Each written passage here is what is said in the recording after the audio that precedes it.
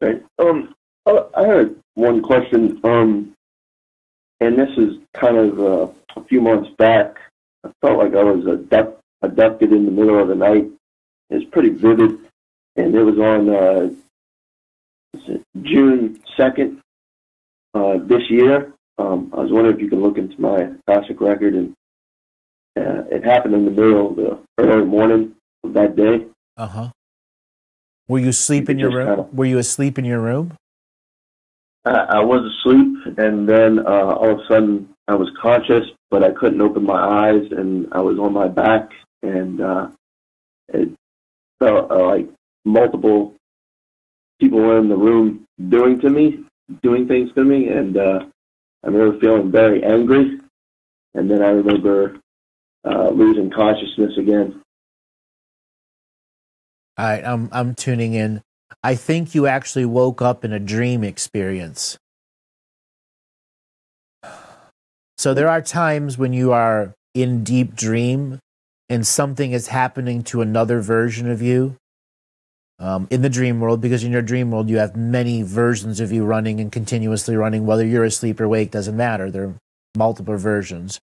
And one particular version that is on the, let's just say, truly trying to heal path, had a big incoming healing process, and all those beings that you perceived around you were its guides, guardians, and stuff helping it, because it is technically on another timeline that is about to be shut down. And when that timeline shuts down, you will integrate that soul shard and literally get new memories that you never knew you had. But you will know that you've had them because they're the memories of another you, and they will not be in competitions with the memories that you have now of the you of the now. And that's why you've linked through this dream world process. It's a premonition of what's to come for you.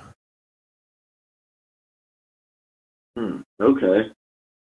Okay, yeah, I was pretty concerned about that dream, though, or that moment. It was pretty weird. I was having a lot of weird moments throughout that week. And just a few days later, on June 9th, the same year, it felt like I was just standing around while I was at work, but I felt like I was scanned on multiple layers. Like, I felt my very being like split into like maybe 4 pieces, like kind of like and being scanned, like the physical, the nervous system, the energy system, my skeletal frame, my muscle frame. That's the continuation of the healing. So the soul shard, it doesn't come in at 100 miles an hour and just always land perfectly. You know, it takes time to integrate. And that feeling of being scanned like that, well, part of that was the continuing unknowingness factor of what was going on. First, you were not abducted. You did not have UFO energy around you, nor did you have time distortion. This is a full-on dream interaction, meaning when you woke up and became lucid in the dream, you were still having issue between which was the real you, even though they're both the real you. You are a multidimensional being, innately. So there was no distortion, separation energy from technology creating that, or no curse or no magic creating that. It was solely you creating it.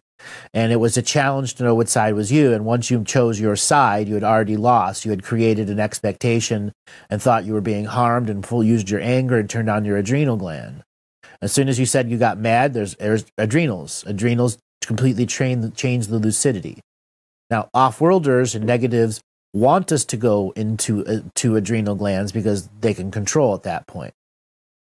Well, once you go into adrenal gland, you still have other abilities to control. What I can say is, for anyone that's out there that thinks they are having a negative experience, if it comes on like a monster movie and it's blood, guts, and gore and fear and all of this stuff, you have at any point in time can demasculate it all. I want you to think of 10,000 swords coming out of every direction, cutting every fabric of layer of reality and shredding it And then you reintegrating the reality. And every time something of the horror movie tries to re-imprint you, simply start shredding it like it's paper. The reality is that mutable. And when off-worlders go to, let's say, use you in that scenario, if you are well practiced with the swords, the blades, the fire, whatever it is that you're used to melt the reality and reshape it around, and once you're able to do that good enough, you actually will be able to do harm on a psychic level to those off-worlders that are in the negatives that are trying to do it. And remember, they're all linked into a collective. So when you do any form of damage, even if it's, making them laugh, you affect the whole collective. And they're really quite easy. They're like a house of cards, really. Okay. Okay. All right.